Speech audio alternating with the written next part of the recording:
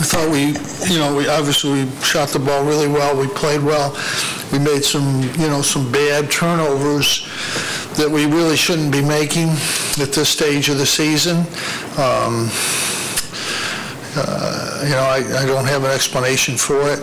I think that UNCG is a very, very good team. I thought to get them down 22, the way they played, they won their last 7 in a regular season and came within a shot of getting to the tournament. I thought that we played really well for a long period of time. They start out and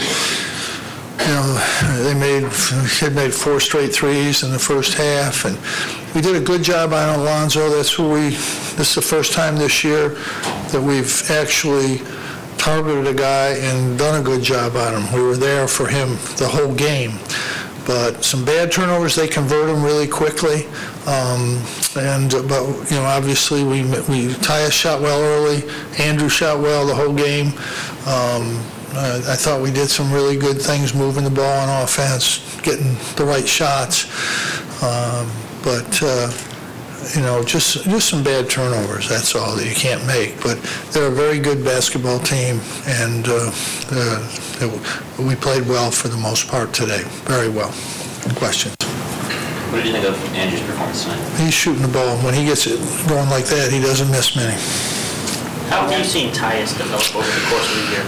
If he hadn't gotten sick, I think he would have had, every game would have been great. Those 3 games, I think we would have won a couple of them, but that hurt, that set him back. But other than that, he's probably, exclude those 3 games, he's probably averaging close to 16, 18 points a game in those games.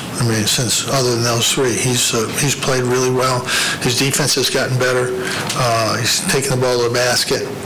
He's really playing well. What do you think the next step is for him? The next step? Developing.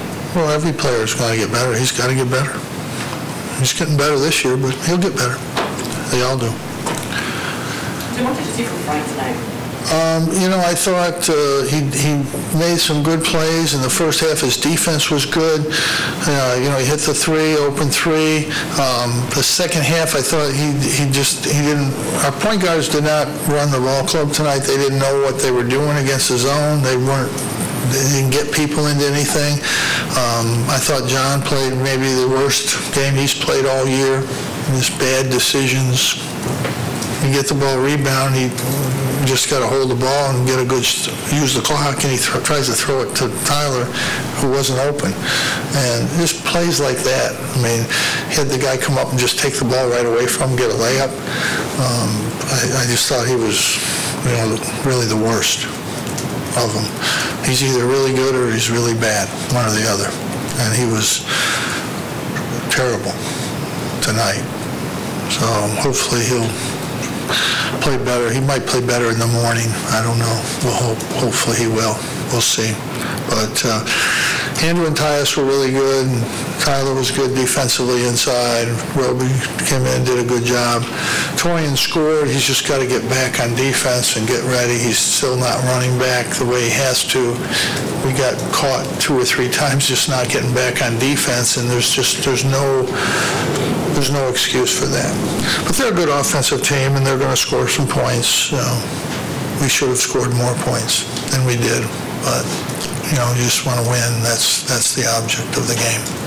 Jim, Andrew broke Jerry's record tonight for most threes in the season. Yeah. Obviously, they're completely different types of players. Who does he compare with of guys that you've had? It's hard. He's a little bit like Demetrius Nichols, a little bit, I'd say. He's similar in a lot of ways. I think Andrew's gotten better. I think he's putting the ball on the floor better, getting to the basket better, much better. Is that record of Jerry's one you expected to see broken? I don't even know the records, Mike. I don't know who has any records. I really don't. That's not relevant. Not relevant. Coach, what do you think of the energy in the building tonight? I thought the people were good. I thought they were very good. I don't know. Obviously it's tough to get out and get here and all that.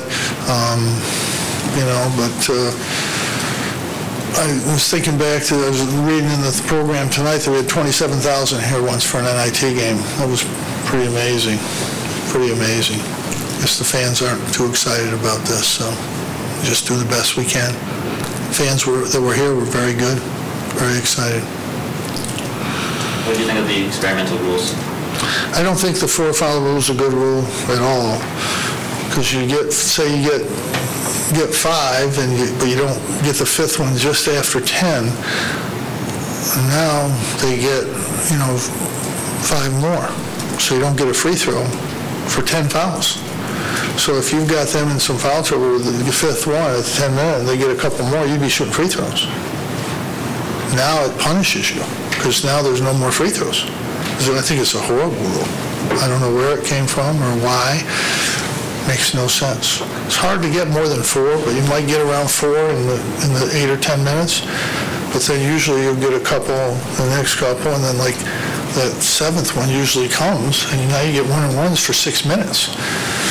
It can work out that you might not get a 2-shot foul, possibly. So I don't like it. I don't see it at all. I don't see it.